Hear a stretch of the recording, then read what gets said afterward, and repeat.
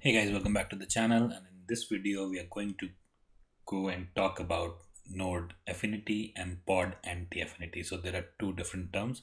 There's node affinity and pod anti-affinity, right? So I'll be telling you what exactly this mean, right?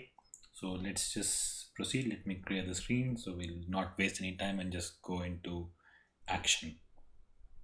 So node affinity, it's very similar to what we did in the last video, which is node selector and node name.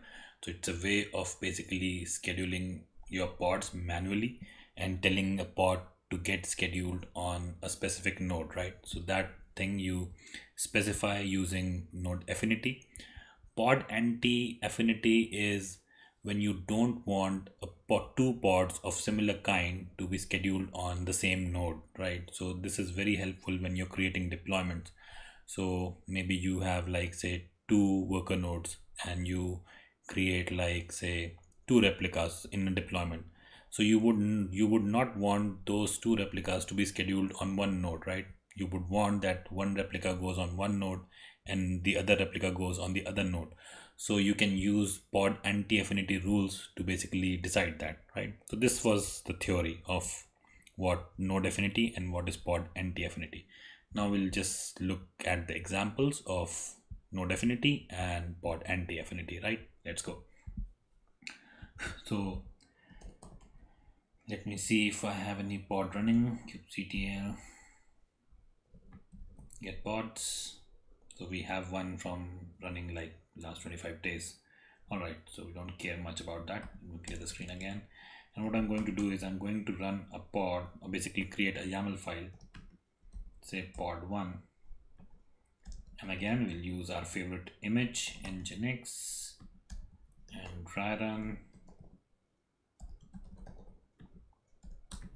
YAML. This is all you know, so I'm not going to explain this again, right?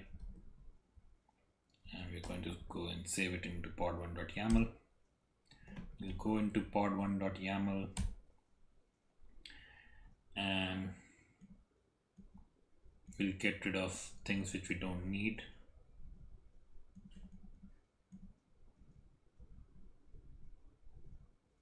All right, so let me just save this file and come back to an important point before we go and create our node affinity rules, is that we need labels on our pods, right? So let's just do kubectl get pods or get nodes, not pods, and we need to see the labels. All right, so you can see on my worker 1 I have the label power is equal to flight.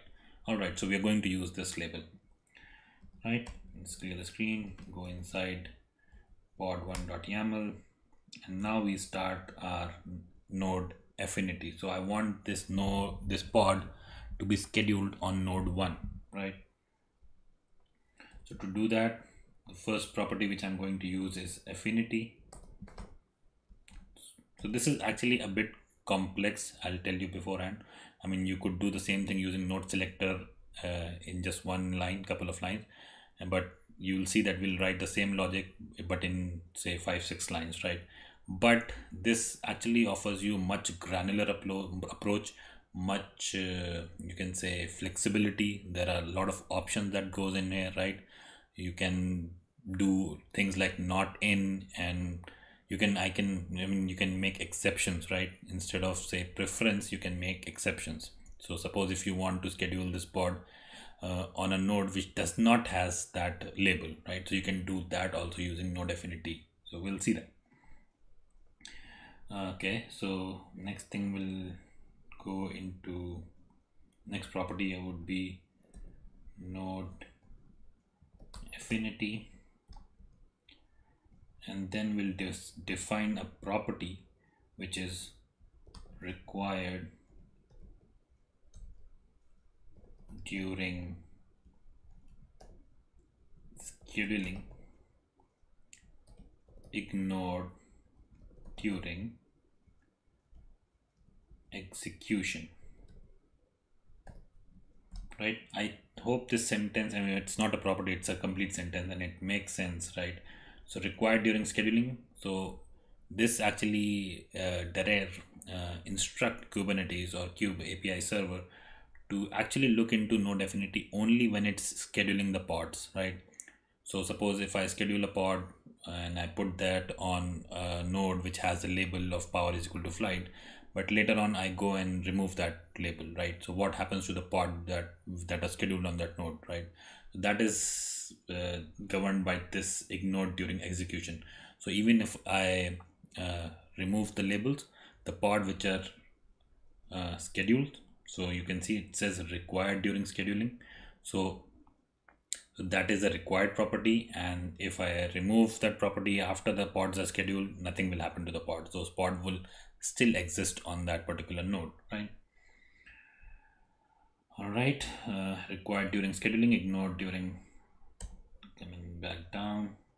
And don't use tabs in Vim, otherwise you'll get syntax error in YAML. I got that, right? So next thing is node selector terms,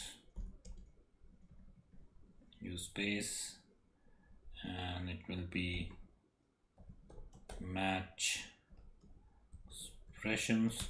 So make sure you have S in terms and expressions, and then we'll say key. So our key was power, and then we are going to use the most important property, which is operator, which I was telling you. So using this operator you can make exceptions. So instead of checking for this particular label, you can check for all the nodes. You can schedule your pods on all the nodes in which this label does not exist, right? So, but in this case I'm going to say in. So the power in and values,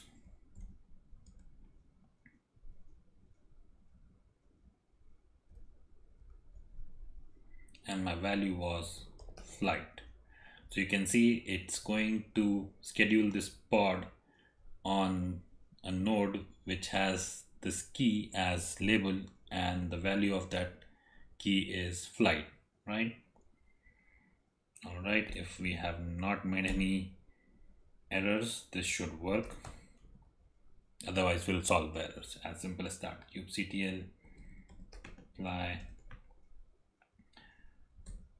pod1.yaml, and we have made an error. So what's okay, ignored during execution. So we got the execution spelling wrong. Come down, execu execution, right? Make sure that you get the spelling right, unlike me. We'll try again, and again something is wrong, and node selector expected an array, sorry, expected map got an array. All right,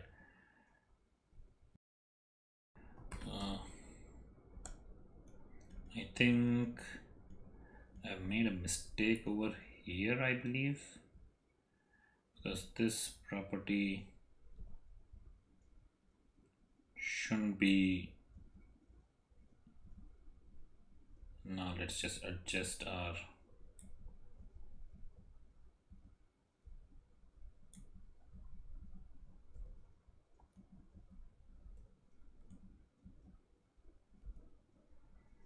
all right, I think this should work. Let me clear the screen, and then again, and finally the pod is created. So let's just quickly do kubectl get pods -oy, and you can see that this pod has gone on our worker one, which is what we wanted, right? Okay, so this is how node affinity works. Now let's quickly look into pod anti-affinity. So the next pod which I'm going to create, I don't want it to get scheduled on worker one. All right, so for that, what I'm going to do is kubectl describe pod 1. So I just need to see if there is any label. So I think I removed the label, right? So you can see there's none. So what I'm going to do is I'm quickly going to label this pod kubectl label pod 1, and the label which I want is power is equal to run. So this pod is a very fast runner like Flash, so that is why it has the power of run. Okay, pod is labeled. Just to double check, you should have the label power is equal to run. You can see the label is there. Clear the screen, and now I'm going to create another pod kubectl run pod 2. Again, image would be in Nginx, and again dry run. So this is all we have done several times. We're going to redirect this to pod2.yaml. Alright, we'll go inside pod2. And this, while creating these YAML files, you actually need to pay a lot of attention because there are a lot of things that can go wrong, like you saw in the last, when we were creating for Node Affinity, we were making spelling mistakes, some properties going haywire, right? So I'm doing this on top of my head, so that's why I'm making all these silly mistakes, but you should actually refer to the documentation every time. Even in exam, you are allowed to refer to the documentation, right? So yeah. All right, so we'll start writing our pod anti-affinity node, anti-affinity property. So the first thing again is affinity, then comes pod anti-affinity. All right, after this again the same property required during scheduling, ignored during execution. So there are two properties present at this point, required during scheduling and ignored during execution, and there's another one which is preferred during scheduling and ignored during execution. So if you use the preferred one, so even if the scheduler does not find any node with that particular label, it will schedule it on any other node which is present, right? But if you do a required, then it will not schedule that particular pod, so that pod will stay in pending state, right? Just for your FYI, that was. Next thing, for pod anti-affinity comes label selector,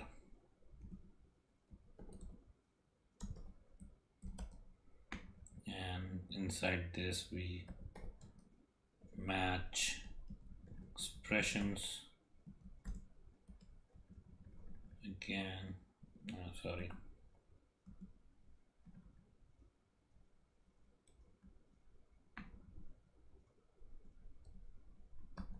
key was power, again operator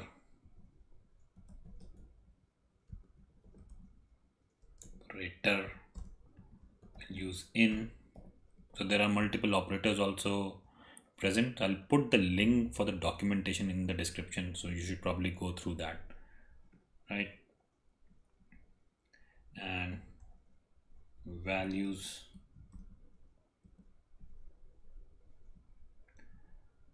the value which we wanted was run, right?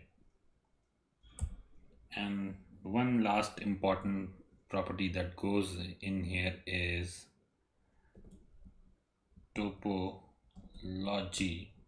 key. I think just checking the alignment. topology key, and for this I'll explain what topology key is. First, let me put the to it. I think Kubernetes.io / hostname. So let me just double check this in the documentation, and I'll be back in a second. This is what was topology key. So let me just go through this, right? So what we are doing is we are defining a pod anti-affinity rule, which would be executed during scheduling, and it would be ignored when during execution, right? So only during when the pod is brought up the first time, this rule will apply. And if you remove the labels later on when the pod is running, nothing will happen to that particular pod, right? Then what I'm doing is I'm defining label selectors, and I'm looking for any pod which has the label of, say, key is equal to power and value is equal to run. And then I want this pod not to be scheduled on any node which has the same topology key, right? So this is what this particular key over here is defining.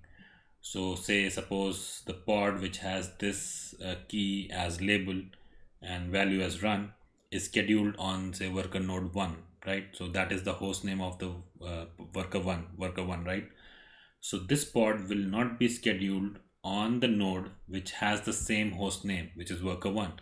So ideally this pod would go on worker 2. So, right, I hope you understand this. That's what I'm saying. This is a little confusing, and you will get this with practice only. And mind you, this question does feature an exam, so practice. All right, so let's see if we have not made any mistake. This thing should work, but I don't know. I'm getting the feeling that I would have made some mistake, and Kubernetes will throw an ugly error. Apply -f pod 2. So okay, great. So we haven't made any mistake, right? So let's just quickly do kube ctl get pods. So you can see pod 2 has gone on worker node 2. So I hope you got what I was trying to show you. So it looked for any pod which had those particular label, and it looked for the topology key of the host name, which is worker 1, and it scheduled that pod because we set the anti-affinity property, right, on any other node which had the host name, a different host name, right? So if we would have had, say, a couple of more workers, this pod would have gone on to any of those nodes, right? But since we only have 2 workers, it went on to worker 2. All right, so this was actually pretty gruesome, and I hope, you probably have to watch this video a couple of times to actually understand what's happening in node affinity and pod anti-affinity, right? But these are very useful properties when you are running big deployments and you would want your pods to be spread across multiple worker nodes, right? So this is it for this video, guys. I hope you liked the video. Please do subscribe to the channel before leaving, and yeah, thank you for watching.